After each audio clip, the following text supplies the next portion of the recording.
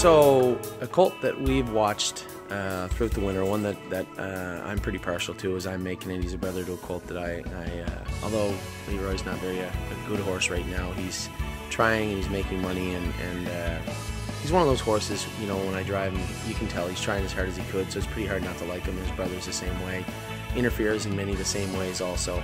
So you'll see today he get the hobbles on for the first time. I actually trained him Wednesday in the mud with the hobbles on, and we're making some adjustments, but the last trip he went today was fantastic. We went a mile and 23.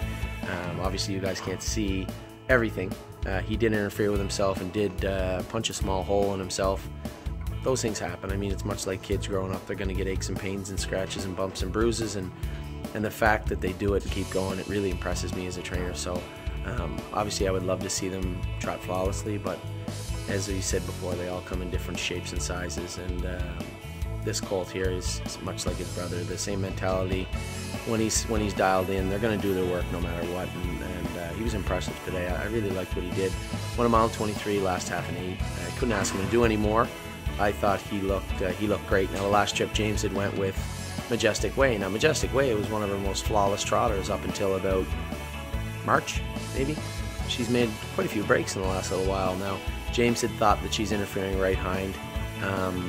When I watched her trot the other day, I sat behind her on Wednesday. I thought she was a little weak on the right side, and I had sent an email out to the owners, and we have her on some medication to help her a little bit. But I think what we're going to do is make some slight shoeing changes and have the vet look at her on Monday. It's nothing serious, just growing pains, but you know, she's coming along same as everybody else. They take their own time, and they all grow at different times, and I think she just needs to get through this growth spurt, and I think she'll be back on track in no time.